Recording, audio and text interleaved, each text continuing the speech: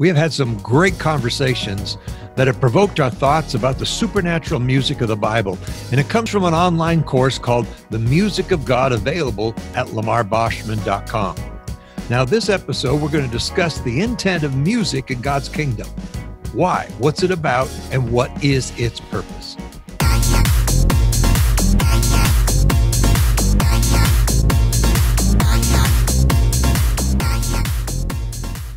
Hey, everybody, this is LaMar Boschman, and I'm really excited about this podcast. We're exploring the music of God, the music in God's economy, the music in God's kingdom.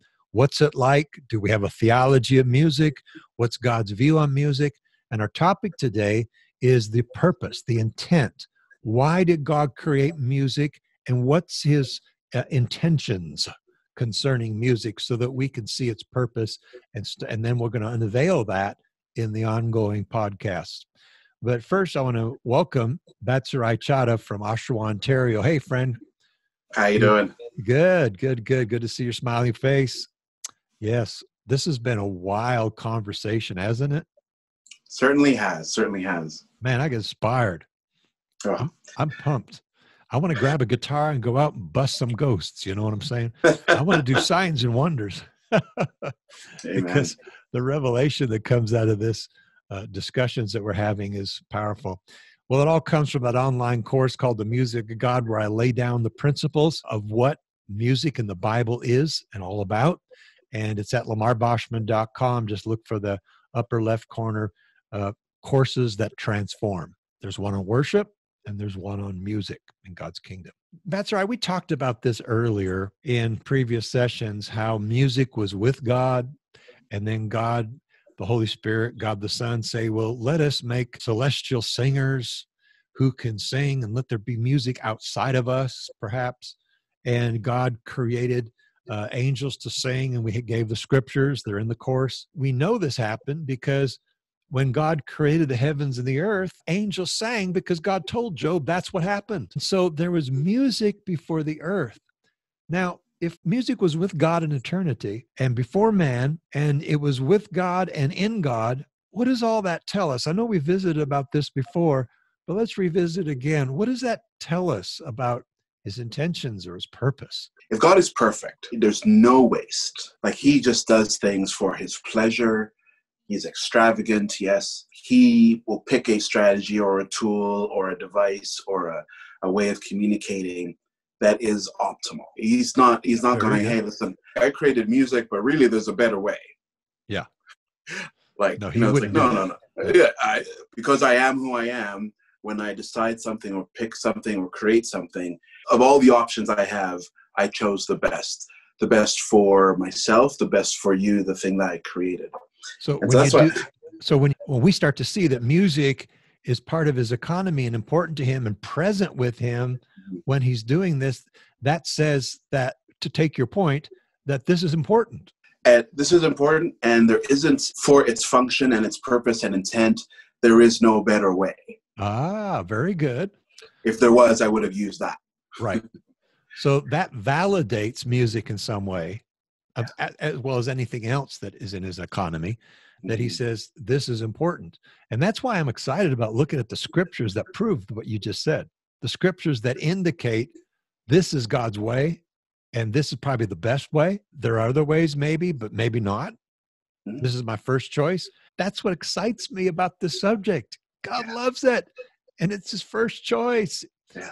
So we see a prototype in heaven of what music's like when angels sang, and God created the music angel. We went through all this previous podcasts about the realities of music in God's economy in heaven as the King of heaven and the Lord of heaven.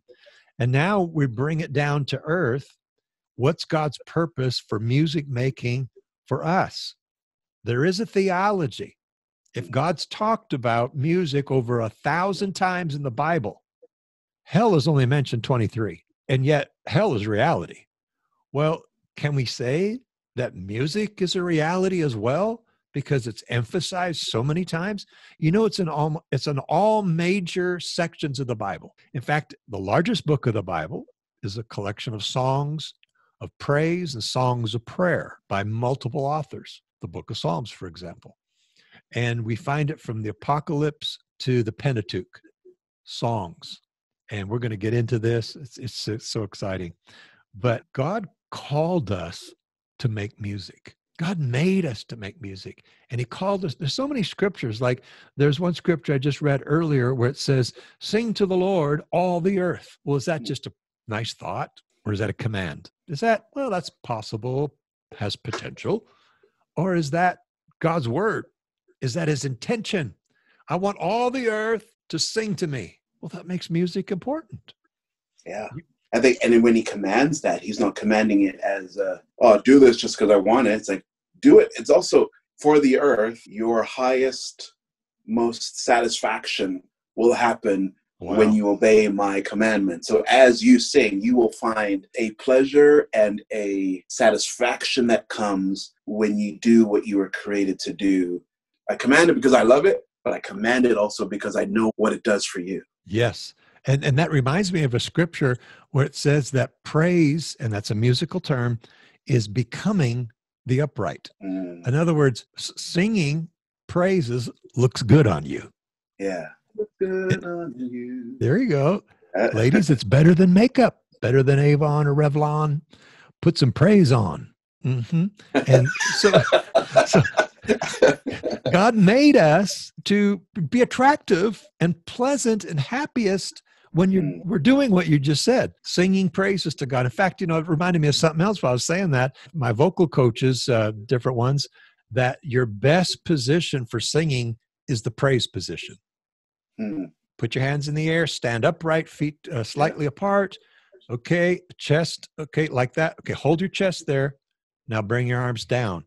And that's different than us walking through life, trying to make singing does not come well there. Singing is best in the praise position.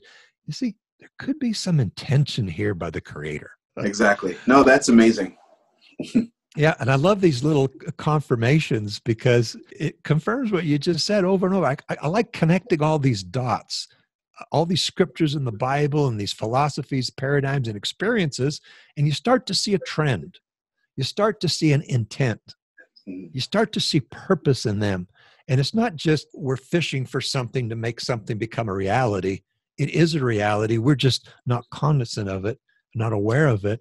But now we're coming into a reformation of music making we have not seen on the face of the earth. Exactly. Batsirai, you remember when this movement of worship came to Canada? We had Canada Arise and then later on the Vineyard movement, and there was this outpouring of worship. The Pentecostal Church of Canada did not like it at first, and now they're embracing it. And it came to the U.S. In my lifetime, I've seen us go from piano and organ to full band, full lights, full fog machine. And my dad never experienced that. He could only sing German in Canada, only German in his circle. We were Mennonites. He could not sing harmony, too sensual, too pleasant sounding to the senses. So we sing German and we sing just the melody. How far we've come. Well, likewise, like even the young worship leaders now, they don't realize the history that this worship they're enjoying now. Some people had to pay a price for this and pioneer this with a paradigm of worship theology, and then it became a reality. Well, I'm feeling the anointing of the Holy Spirit right now because I sense, just like I told you, and I was in Dubai, God spoke to me when I asked him the question, what role do Christian musicians have in the last days? If signs and wonders and miracles happen in the Bible and musicians played, what role do we have when armies march in the last days? What role do we have when plagues come against us and pestilences are at our door? What role do Christian musicians play in this? And we have not yet stepped into the purpose and power of music making according to God's economy and God's kingdom and God's intent, as we will see, because it's just now becoming revelation, just like it did with worship, and now we have the fruit of that. Focus on the root, focus on the theology, focus on the principle, and you'll see the manifestation. Sorry, I got excited there and preached a little bit. So good, so good. I think there was a generation that struggled with harmony. Yeah. And then we're at this stage where it's like, there's going to be a generation that's like, that looks back and says, yeah, there was a day where Christian music was all about lights and smokes, machines, right? And playlists. And now we're in this place of, man, when we sing, demons flee. When we sing, sickness leaves. Yeah. When we sing, God comes and shows himself, manifests in the room, and in such a way that's even unbelievers say, surely God is amongst them. Yeah. We want to serve our generation and move forward, but we're taking the baton from generations past and we honor them and we move forward to the next, and we don't want to drop the baton on our shift. It's our leg of the race, and we want to be faithful in that and go as far and as fast as we can in the time and the season we have. But we can't unless somebody proclaims, somebody points the way, somebody reveals it in Scripture, and we go, wow. Like, for example, the principle, Psalm 22:3, you are holy, O you who inhabit the praises. That's a musical term. It means singing praises. You are holy, O you who inhabit the singing praises of Israel. There's a Canadian pastor that preached that because it happened in North Battleford, Saskatchewan, where he, out of the latter rain movement, that revelation came forth. He started preaching it, and he was opposed. He had death threats by Christians. It was so radical. And because he pioneered and paid the price and preached that revelation teaching, and he experienced it, because he wasn't even a singer, but he'd go sing over the pews before people would come into service, and they'd come in and they'd fall over under the anointing of the Holy Spirit without anybody touching them or anything. They fall over in the foyer because he discovered that God indeed dwells in the singing praises of his people. Well, that was pioneering. And you know what now? It's in the Baptist hymnal. I put it there. I was on the committee for word music, and we put it in the Baptist hymnal. And now preachers, Baptists, Presbyterians, Episcopals are all declaring that God inhabits the praises of his people. And it's a biblical truth that's grounded in in the church now. But it wasn't in 1950. It was not. It was revelation. Likewise, we declare that now, that truth, but we're not experiencing all the fruit of the meaning of what that is, because we don't have a theology of what singing praises really is. We have the concept, but we don't have the total experience. So that's why we are having this podcast, and that's why we're declaring that there's a higher level of music making in God's economy and God's kingdom, and it'll have a profound impact in the last days. And I believe it'll bring about revivals, renewals, signs and wonders, and miracles that we have not seen. Exactly. Yeah, I think you stand on the ground that you're on and you try to look as far into the horizon as you can.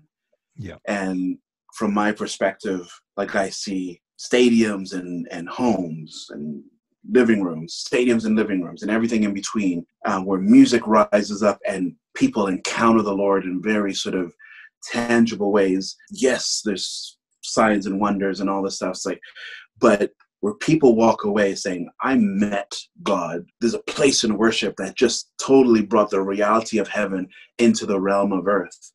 And I think when we are doing that, that's almost as far as I can see.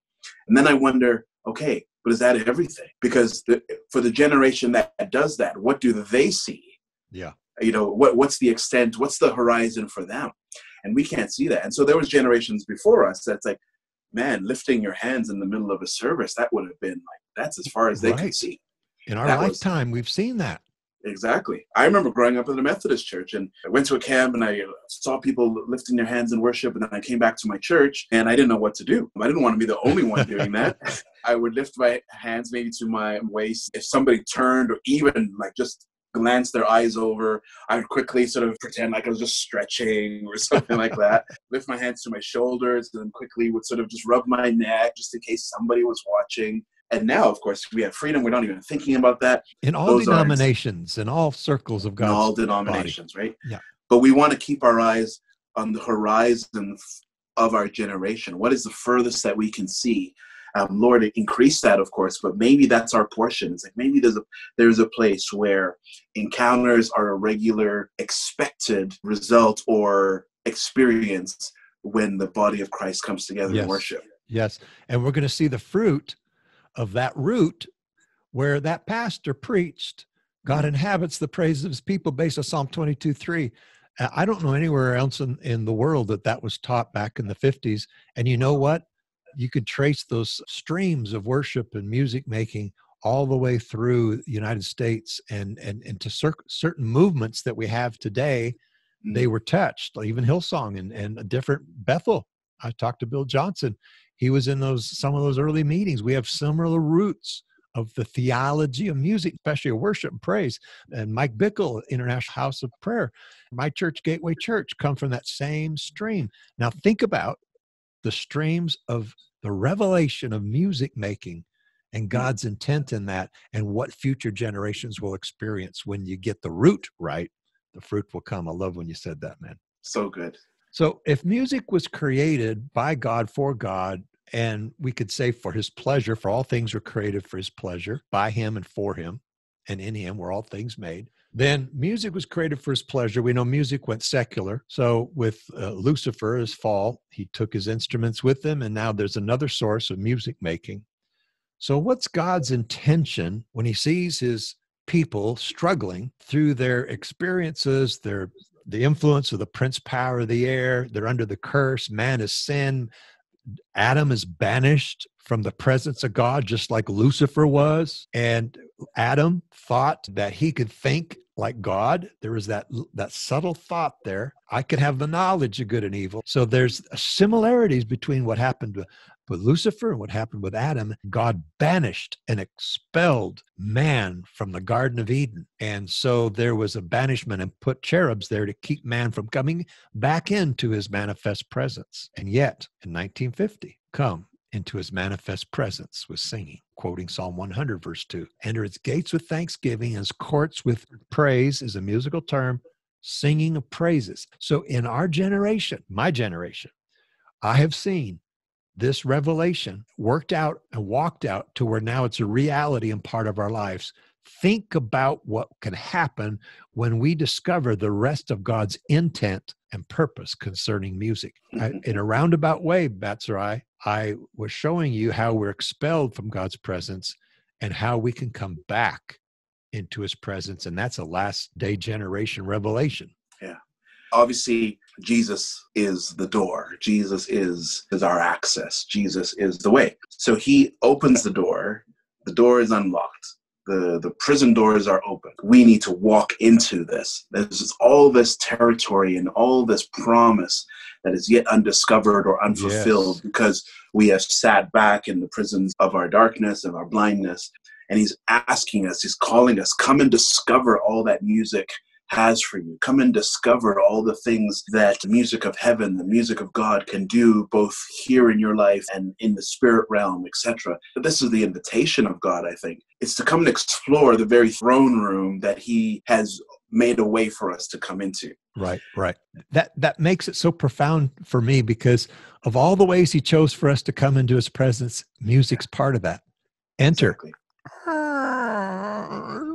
his gates with thanksgiving and his courts with musical praise, singing of praise.